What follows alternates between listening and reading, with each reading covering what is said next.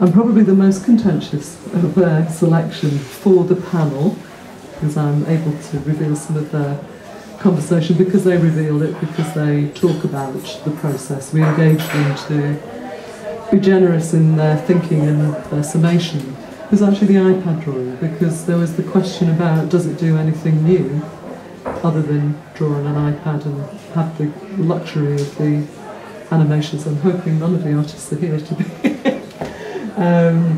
but it does do something quite beautiful, and actually something very considered, very highly articulated and in depth. There's a recording in time, and it very much deals with that experiential nature of drawing on site from observation, and to use the nature of the iPad to do it. It's the new technology that we have.